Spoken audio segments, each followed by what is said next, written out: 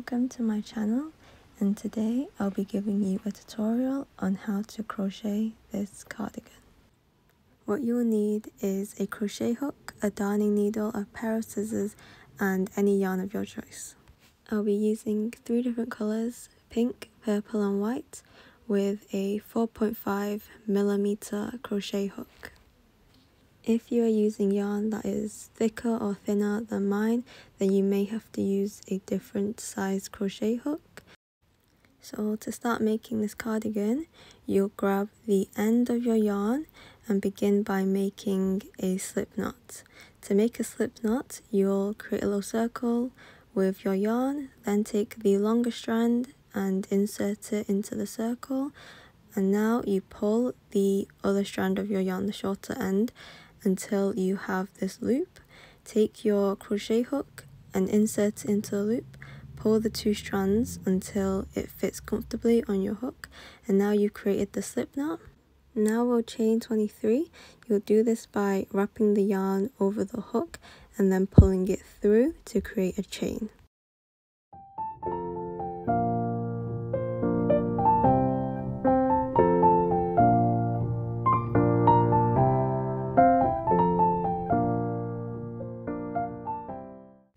You should have something that looks like this. Now we're going to half double crochet to create our squares. So to do this, you're going to wrap the yarn over your hook and you're going to skip the first chain and insert the hook into the second chain from your hook.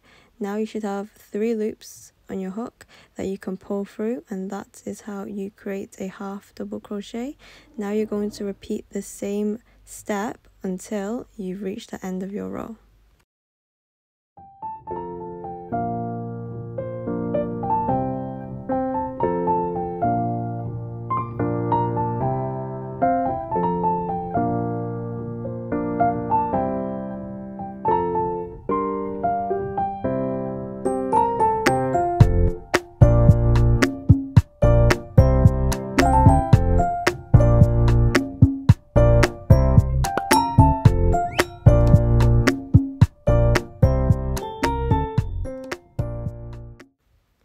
Once you've reached the end, you should have something like this from the half double crochet. To start the next row, you're going to chain 1 and turn your work around. To do this, you're going to remove the crochet hook and reinsert it through the back loop. Now you're going to continue to half double crochet until you've created the full square.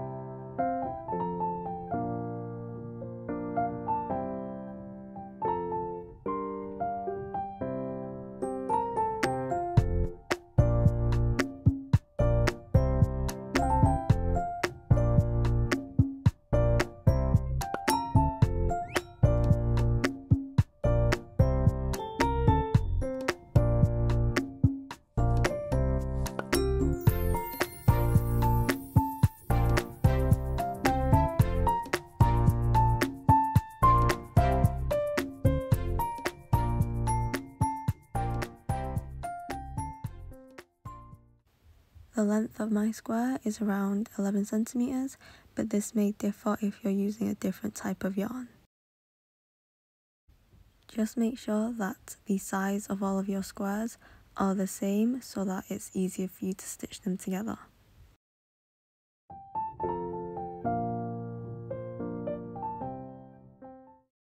Once you've completed each square, make sure to cut off the yarn. It should look something like this. Now repeat the same process until you have enough squares for your cardigan.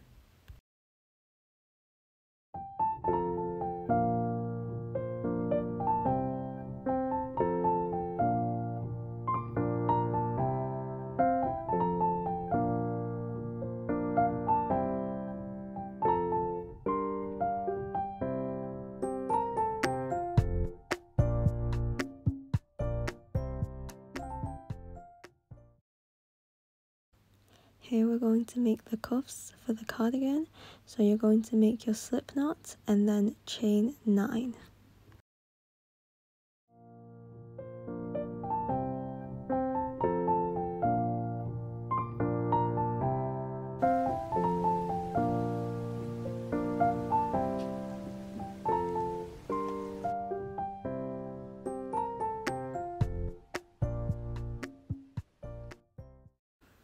Once you've done that, you're going to single crochet into each chain.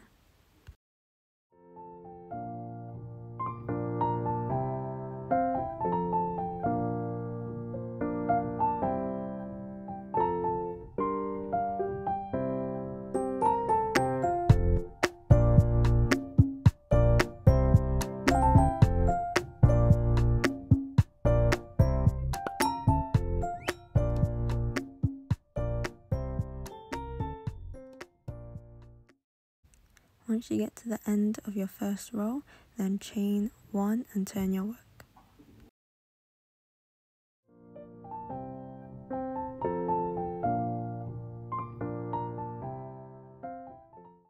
For the rest of the rows, you're going to continue single crocheting, but into the back loops only.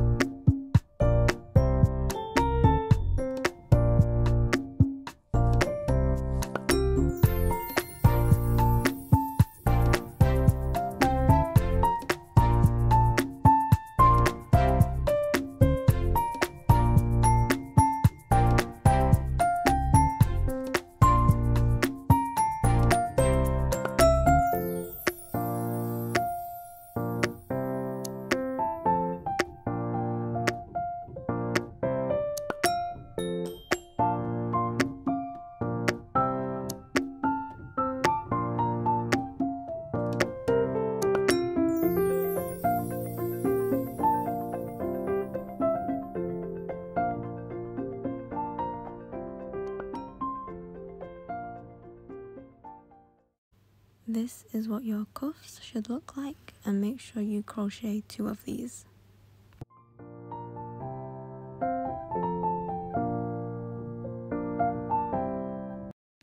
Here we're going to crochet the bottom ribbing of the cardigan, so start with your slip knots and chain 11.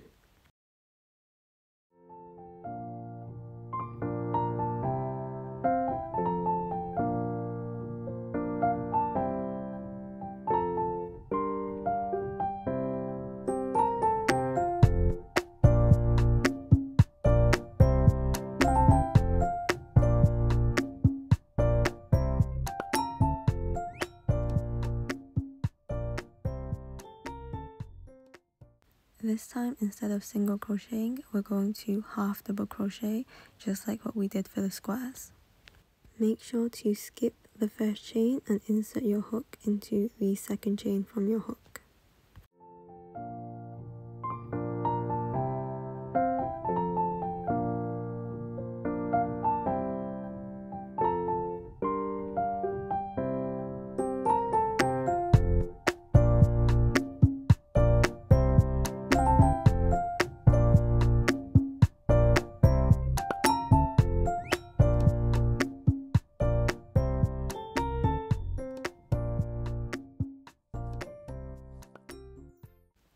For this next row, you're going to half double crochet again, but you're only going to insert your hook into the back loops.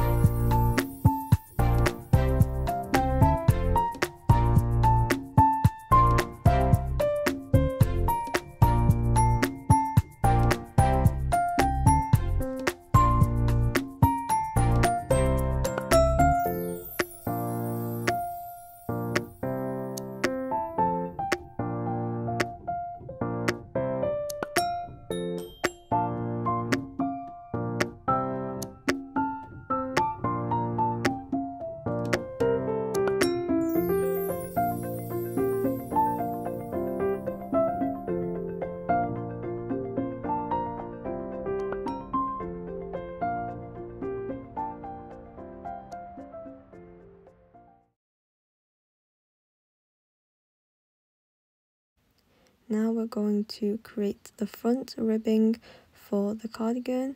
So here, instead of chaining 11, we're going to chain 10, and you're going to repeat the same process as you did with the bottom ribbing.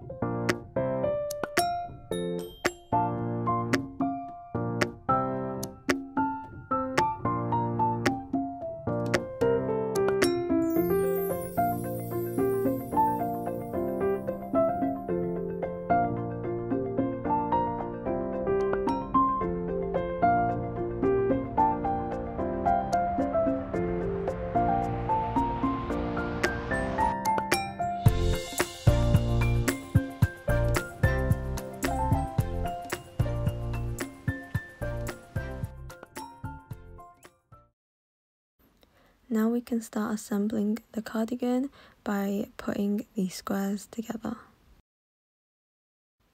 For reference, I used a jacket to lay out how many squares I would need for the front and back. This way you can tailor your cardigan to fit you perfectly, so if you want a more oversized fit, then you can add more squares.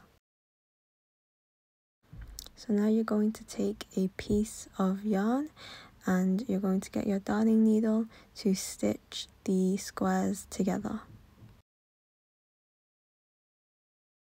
Insert your darning needle into both squares and make a knot to prevent your cardigan from falling apart.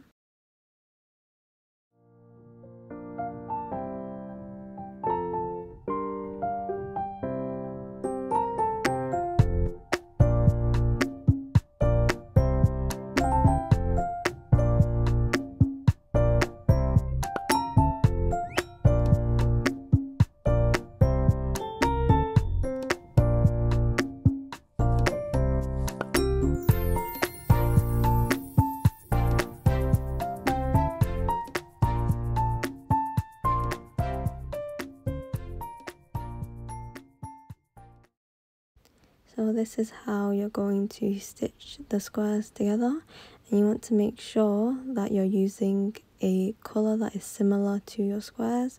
That way the colour won't be too noticeable afterwards.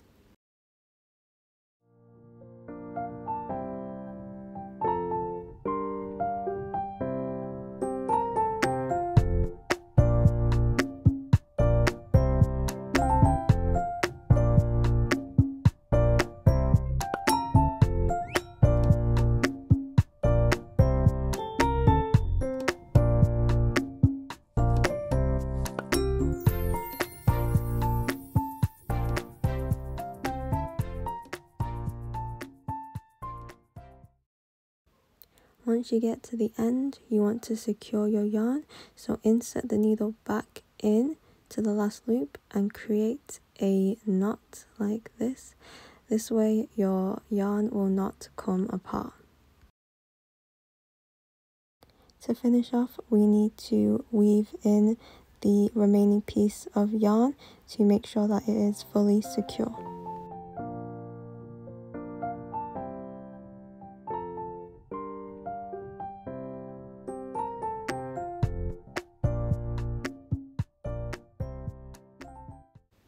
And lastly, just make sure to cut off any little bits of yarn that are still sticking out.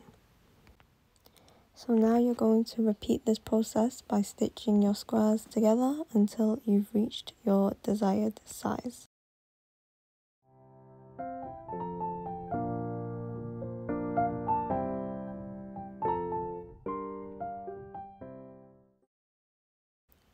I'll be starting with the sleeves, so to do this I've laid out all the squares that I'll need, and you want to make sure that you don't put the same colours next to each other. To close off the sleeve, you want to make sure that you flip it so that the back side is the side that you are stitching on, just because this side will be messier and it'll be on the inside, so it won't be visible.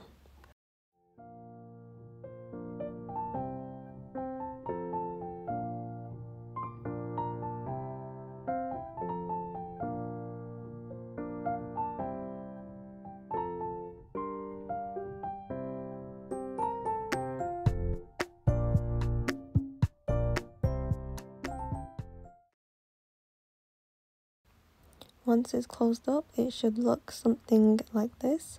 And now we're just going to attach the cuff to our sleeve as well. And again, make sure you flip the sleeve inside out before you stitch them together. To stitch the cuffs onto the sleeves, you'll need to skip a few stitches on the sleeves. This way it will create a tighter appearance on the cuffs so that it will fit you better.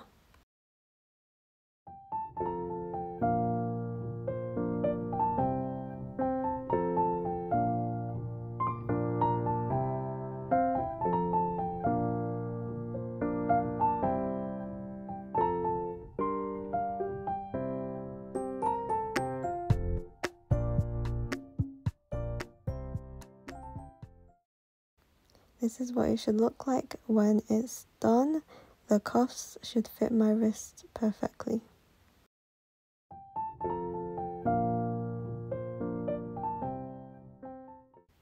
For the back panel, I'm using 5 squares in length, but for the front I'm only using 4, and that's because we need to stitch on the front ribbing.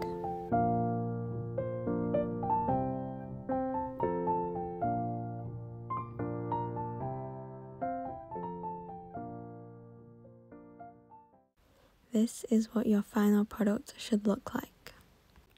Thank you for watching my tutorial. Hopefully you found it helpful. Please like and subscribe.